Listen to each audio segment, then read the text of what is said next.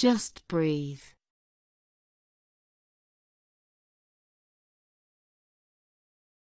Breathe allows you to create graphical representations of your data.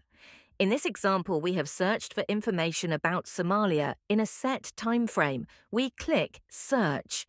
The map presents our results in a cluster on a map, but we can select View in order to see our results in graphical form. In the first example, we have selected Line.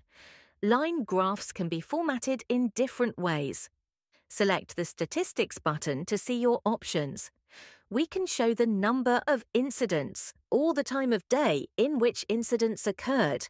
We can also represent the type of incident and the intended target if we know that information. Any of these representations of data can be also shown as a bar graph.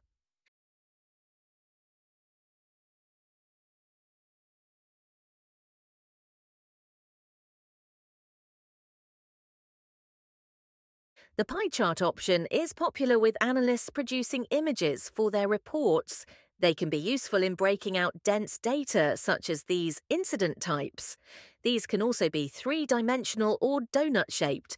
Whichever graph you choose, Breathe gives you some options to present your data in graphs, making your analysis easier to digest for your readers.